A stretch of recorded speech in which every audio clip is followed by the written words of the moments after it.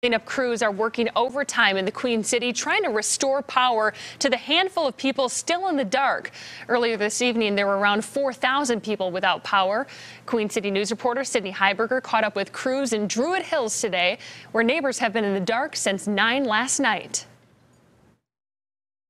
In the Druid Hills neighborhood, a large tree came down, blocking the road and taking down a power pole. Crews have been out here all throughout the day on Saturday working to put up a new pole and restore that power, which has been out since 9:30 p.m. on Friday night. They're estimating restoring that power by 10 o'clock Saturday night.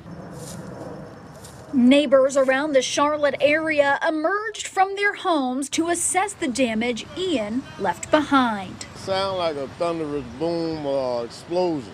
I came outside and I was looking around and I seen looked like a transformer blew up because I could see the blue spark. I said, what's that? At its peak, Duke Energy says 850,000 people were without power across the Carolinas during the storm. They were able to restore power to 500,000 of those people by Saturday morning. We've said since the beginning this would be a multi-day outage. It still looks like it's going to be that way. Unfortunately, those in the Druid Hills neighborhood were some of the unlucky ones. About 9 o'clock last night, the power went out and it was just dark. What have you been doing all day? Sleeping, because ain't nothing else to do. Some neighbors are particularly frustrated because they say they've been asking the city for years to remove the tree that took out their power.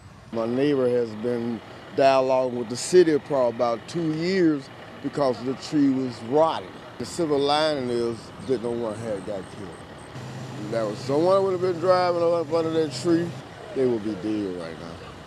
Thankfully, we were able to speak with some of the homeowners where that tree came down, and it does not seem like anyone was hurt.